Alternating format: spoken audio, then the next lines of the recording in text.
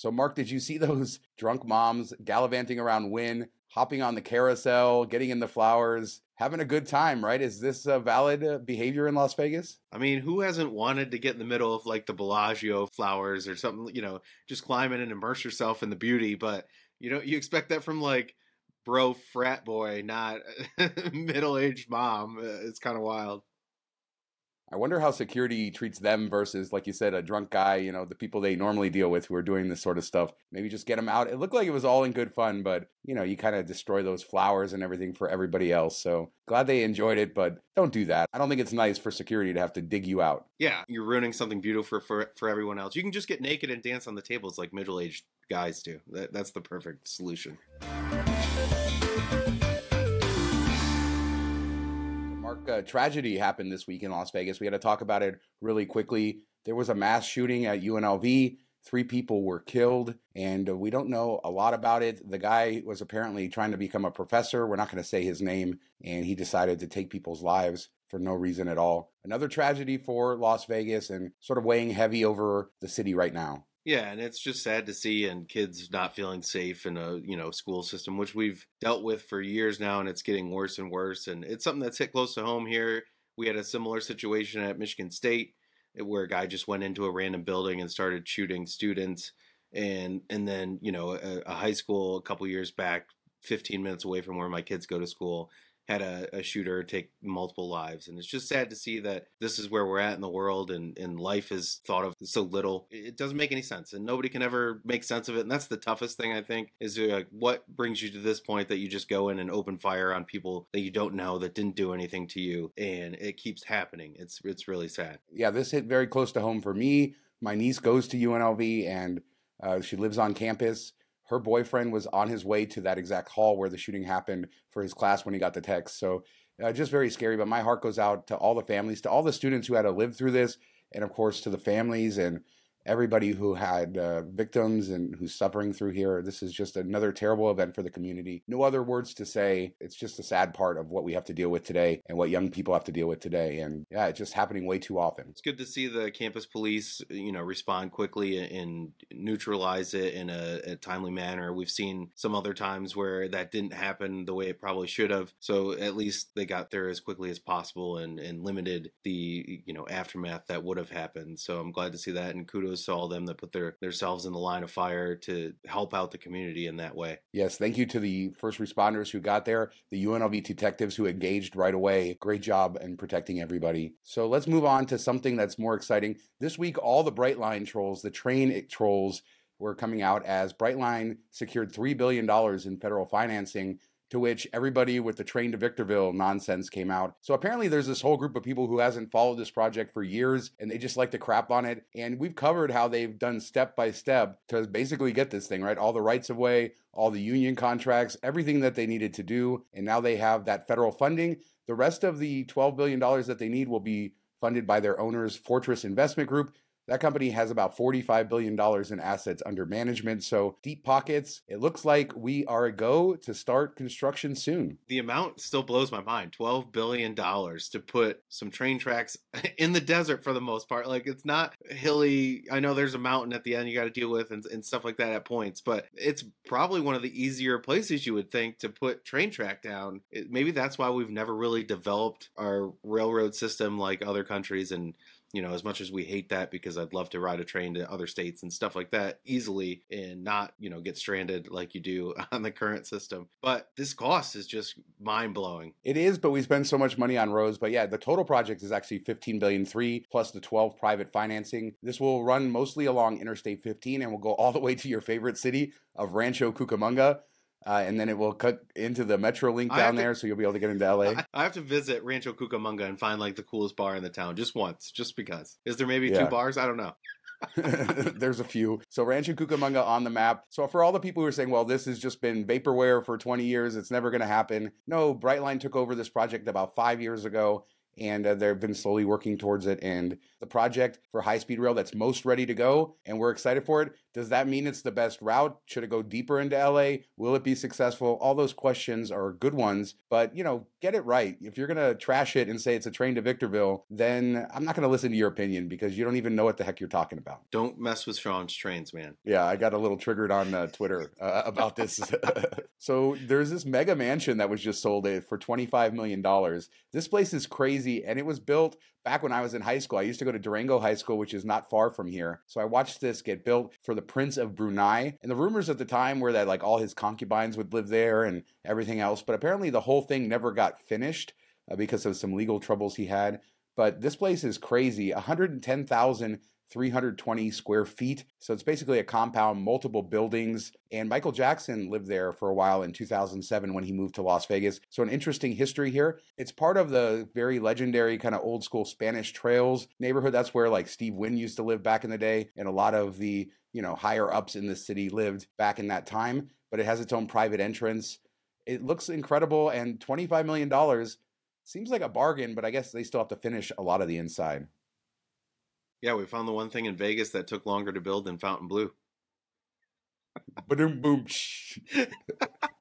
Well, no, I mean, what is there, like 46 restrooms or something crazy? I don't know. Did they do like the massive flush all at once to test the pipes for this compound? I don't know what you would ever need something like this for or how you would fill it with people, but it would be amazing. And I'd love to walk around it one time and just check it out and see what the other side lives like. But yeah, to buy it for $25 million, it started in 96 and it's still not finished is also crazy. What's funny, and dating myself in Las Vegas, that's on Durango, basically in Hacienda area. And that area was sort of the end of the city for a long time. The 215 runs out there now, but this was all built before that. So we used to go off-roading in the desert right next to there. And now it's just all city for miles and miles and miles in all directions. So it kind of grew in, but this property was always one I looked at. For reference, it ties the highest sale ever, $25 million sale up in McDonald Highlands, that big house on the hill. If you're ever in Las Vegas, you can see it. It kind of stands above the city of Henderson. That one is only like 15,000 square feet, sold for $25 million. Although apparently whoever bought it like relisted it for $34 million. So maybe that will be the new record. We shall see. But this sold in 9 days at full asking price. Somebody's going to move in. We just don't know who yet. A whole lot of somebody's. Like, you can't just have one family moving in there. As a reminder, our Patreon is now going. We do a weekly after show. You can watch it. You can listen to it. Patreon.com/MTM Vegas. Thanks to everybody who supports us over there. Love that community a lot. It's a lot of fun chatting with everybody. So the NHL draft has announced that they're coming to the Sphere. And this is good news. This will be the very first sporting event at the Sphere, even though we know that UFC is trying to get that Mexican Independence Day thing going. We're told that like it's on the books for Sphere. This is what I've heard, but I haven't heard any formal announcements on the UFC thing, but NHL still inking contracts. They're coming to the Sphere to bring the draft there. I think it's a perfect venue for that. Yeah, I think it's a great setup for that. Hopefully they do it with, NFL draft's probably the biggest of the drafts. So hopefully they get that one in there and just being able to like blast it all on the outside of the Sphere as well as what's going on the inside when people come up on the stage and all that stuff. Like, I don't think a ton of people watch the NHL draft. So I think maybe this is like the starting point and then they can get NBA and NFL to come in there. And I think it works well. That's about the amount of seating that you would normally see for these draft parties and people watching it and then all the teams being there. So I think it's awesome. I'm excited to see what it looks like. Vegas has turned into such a big NHL town, such a big hockey town with the Golden Knights. So it fits in really well with that. It's amazing. Be careful how you use Hockey Town. Thank you. Yeah, the real Hockey Town, the new one. I mean, you guys lost the right to that title, right? And now we just took it. So, okay. we're doing it. But we have become, right, in just a matter of 5-6 years, Vegas and the NHL are sort of very well known to be together, even when you get outside of Las Vegas. So this makes a ton of sense. It will be on June 28th and 29th.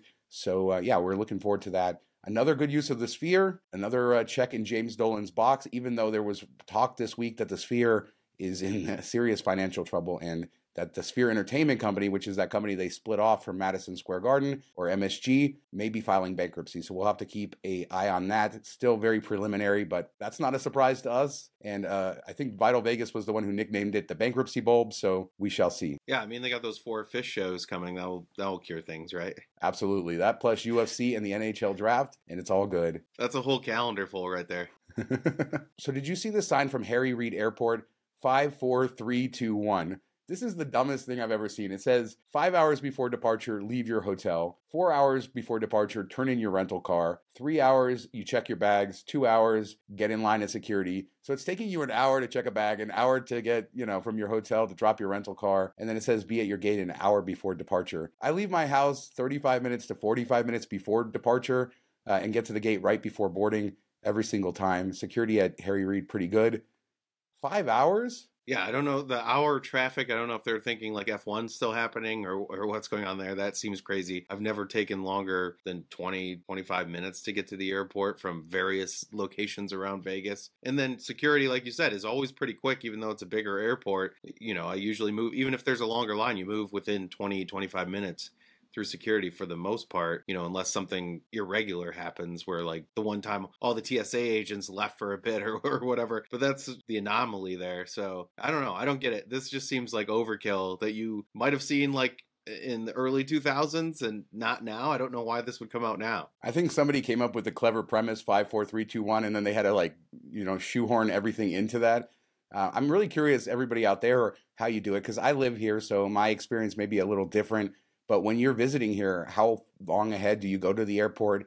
Do you want to get there like a lot ahead? C-Note on Twitter asked why I don't go to the Centurion Lounge or the lounges. I just would rather, minimize my time in the airport on departure. I definitely do lounges when I'm connecting or I'm in other cities and stuff. But yeah, at Vegas, I don't really do it very much anymore. So I'm really interested to see, do you get there really early? Do you gamble? Do you go to the lounges? Or do you try to get there as close to departure as possible? Let us know down in the comments. But please don't leave your hotel 5 hours ahead of time unless it's some crazy weekend or something. And if you have pre-check, always pretty quick. And I also have Clear through my Platinum card, which is as a backup. I never use it at Vegas airport, but I could do that as well. So it's easier to have those little things and then minimize your time at the airport. That's the way I say it, but what the heck do I know? Yeah, maybe they just have had like issues with not enough slot play at the airport, so they want people there to gamble more. That's the first thing that came to my mind. The extra hour between security and stuff, because there is a lot of stuff before you get through security and some gambling. So maybe they're just wanting people to shop more and spend money on the slots. I don't know. So Boring Company finished their 7th tunnel at Westgate. I think they broke through about a week or two ago, and they've gotten the whole machine out of there now. And so, yeah, moving along. We still don't know when the main tunnels will start to get built. These are all still those convention center tunnels. They have the one to Resorts World. We know Encore is coming online at some point, and Westgate as well. So it's good to see that, but the wider system is still, who knows how long away. Yeah, we're done with F1, so now we can talk about Teslas and tunnels again. I'm glad we're back to that. But no, it's cool to see. Like it looks, out of this world when you see the the ground start to rumble and you can see the drill underneath doing its thing. So it kind of reminds me of like the worms from Dune coming up and pops out and there it is. So it's cool to see something unique you wouldn't see anywhere else. Yeah, and it's sort of interesting to think of the idea of all these tunnels underground. Especially as we see them sort of break through and, we get to see all of it. There's going to be a ton of them everywhere. It's like an underground ant colony of little, tunnels and everything else. But I'm excited. I like this system. Yeah, Teslas are the little ants. I don't know. This is the worst analogy I've ever made, Mark. And people didn't even see the offline part where I didn't know how to say ant colony.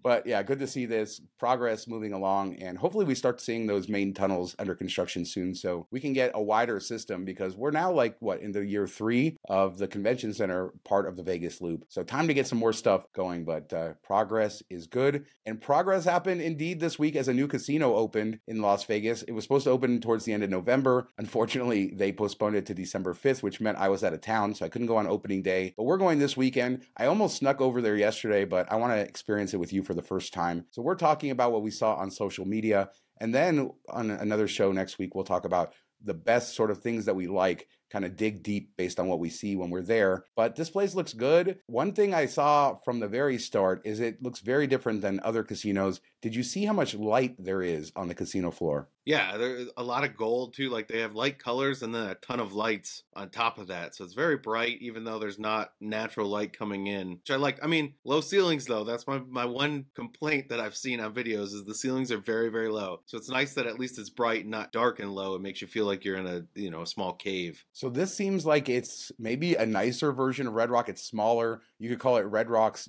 smaller sister or something. I don't know. But certainly the level of quality there seems to be up there with Red Rock, Green Valley Ranch, maybe even above it. This is the direction that Station Casinos is going in with their new properties. We saw them tear down all their sort of old properties that were of a different era, like Fiesta, like Texas Station, and move towards things better. We're watching them renovate Green Valley Ranch and Red Rock, even renovate things in other casinos like Sunset Station and Santa Fe Station. So overall, Station Casinos upping their game. And we see that this casino, beautiful. The carpet is sort of interesting. I got to see it in person. Although let's talk about the sports book real quick, because it has this very like green and white checkered carpet, which is super interesting and different. And of course, it has that indoor and outdoor space. This looks unlike any other sports book in Vegas. And I love the drone shots. I love that we're in an era where the casinos can put drones through it, and we can see kind of a bird's eye view of it. I loved everything I saw. I can't wait to hang out. Yeah, even some of the pictures that people took and posted that went to the preview. Like, I thought the indoor-outdoor space was actually outdoor because they didn't take like a bird's eye view of it, and you just see, you know, the fake carpet and then the wall that they put behind it that makes it look like you're in an outdoor patio, which I'm a little bit sad that it's not an actual outdoor patio, but it looks really cool. And it's kind of like, you know, got the yard games and stuff like that to keep you there and more of like a hangout spot. So I'm thinking that might be one of the better places to check out a game if you want to make bets and everything like that. I'm excited to see that. The pool area, you only got like a brief view of it from Durango, but it looks really nice. Looks decent sized enough for a smaller and 200 room hotel. So I think that will be something to check out. And I just wish the prices would drop. Somebody said in May they were looking and it was still like $400.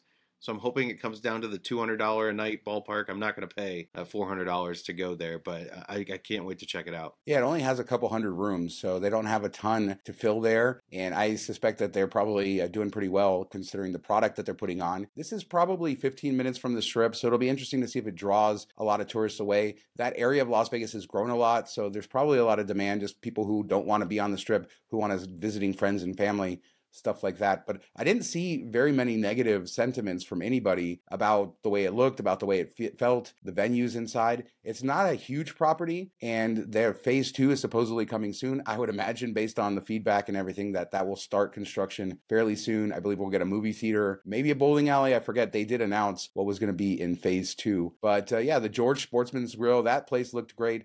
The Hall of Foods, Mark, looked very good as well. And it does look like they checked off the boxes, a lot for locals, some for tourists. And did you see like the crowd on opening day? They are bursting through the doors. It looked like people, old, young, everyone in Vegas wanted to come out and see it. Yeah, I loved it. I even saw some people bringing their kids. Like, it was something to be memorialized with their children. I don't know. I thought that was kind of funny. But yeah, all ages, which is cool to see that everybody's excited about it. And I wish we could have been there. You know, I'm looking forward to it this weekend. I'm expecting it to be very busy, but not hopefully over the top busy like it was opening day. You know, it's weird how I talk about growing up in Las Vegas and stuff, and the casino culture is real, and we get excited for stuff like this, and we bring our kids, and it's part of it. I remember being brought to new casinos when I was a kid, and it's sort of strange if you are not inside the bubble of it. And, you know, how would this be a thing? Why is a casino so exciting for a community? And I guess there are real arguments against why it shouldn't be, but that's just not how we do it in Vegas. You open a new casino, we get excited. This is, I don't know, the equivalent of opening up a movie theater in a little town that never had one or something. I don't know. We're way too excited about this kind of stuff, but I'm glad it's a good one. You and the analogies today, man.